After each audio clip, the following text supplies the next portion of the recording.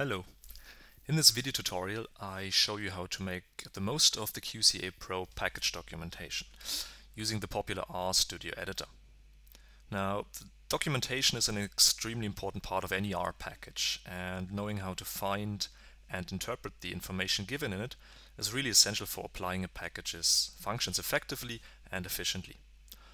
I also often see users of QCA packages making consequential mistakes in their analysis that could have been easily avoided had they consulted the documentation beforehand. After having loaded the QCApro package into your current R session by ticking the package in the Packages window, the first important information you see in the console is the citation method, information for LaTeX users, a command that lets you browse the latest package news, and a note about package conflicts that still exist. To enter the documentation of QCApro, simply click the package title in RStudio's package window. And here the link QCApro package. The general description of the QCApro package is followed by some details, my affiliation and contact information, and a references section with hyperlinks where available.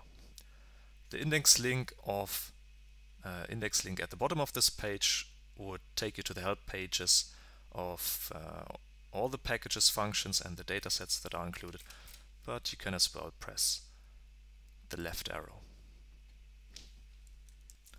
Let me also point you to an immensely helpful resource in QCApro here, the glossary. It can be accessed by clicking the link User Guides, Package Vignettes, and other documentation. Now, the purpose of this glossary is simply to help you keep your orientation in the thicket of QCA terminology. For example, if you'd like to know what a prime implicant chart is, you'd find it here. The document also contains hyperlinks to related concepts, but also personal websites of mentioned authors and direct links to cited publications. But now back to the main documentation of the QCApro package.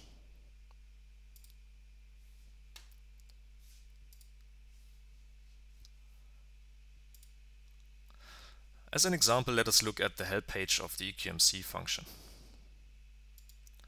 which is the function in QCApro that performs the minimization procedure. Now, every help page in R essentially consists of a header and a body.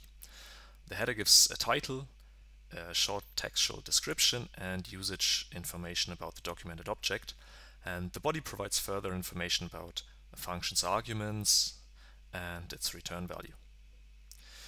The help page of the EQMC function is divided into 9 sections: description, usage, arguments, details, value, contributors, authors, references, see also, and examples.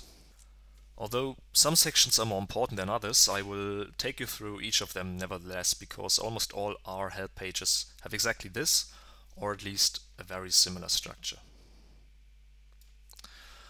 After the title comes the description section, which explains in a few words what the EQMC function does. As mentioned before, this function performs the minimization, and the acronym stands for Enhanced Quine-McCluskey Algorithm, although it works quite differently from the traditional Quine-McCluskey algorithm. The usage section provides a synopsis of the function and lists all its arguments. If the placeholder for the value to an argument is a double quotation mark as an outcome, then the argument requires a value of data type character. If this appears in conjunction with the C function, which stands for concatenate, also as an exsuffix for exogenous factors, then a character vector is either optional or even required. If the placeholder for the value to an argument is logical, i.e. true or false, as a negout, then this value is the default pass to the argument. For example, negout equals false just means that the negation of the outcome is not used. If you want to use default values in your own analysis, you need not specify these again in your commands. That default will automatically be applied when you call the function. If the placeholder for the value is a number, as in ncut, that's the default numeric value passed to the argument. What exactly the arguments listed in the section usage do is described in the section arguments.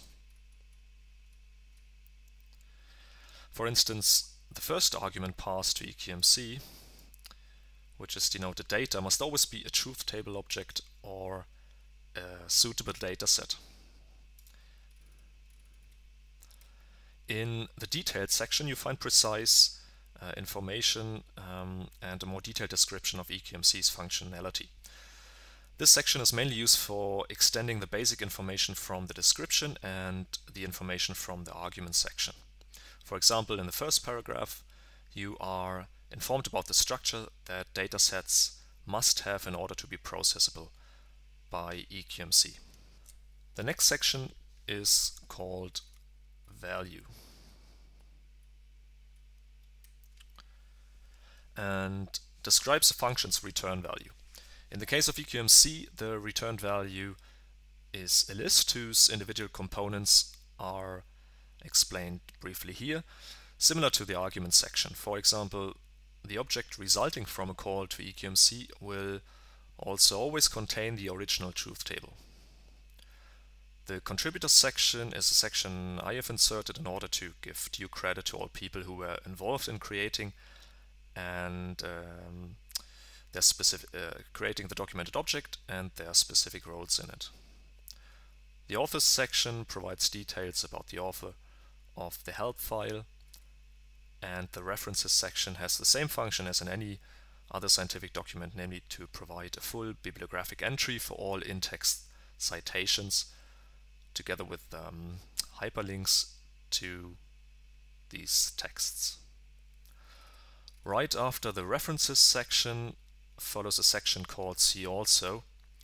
Now this section simply points to R objects which are related to EQMC in some ways, such as the parameters of fit function and the truth table function.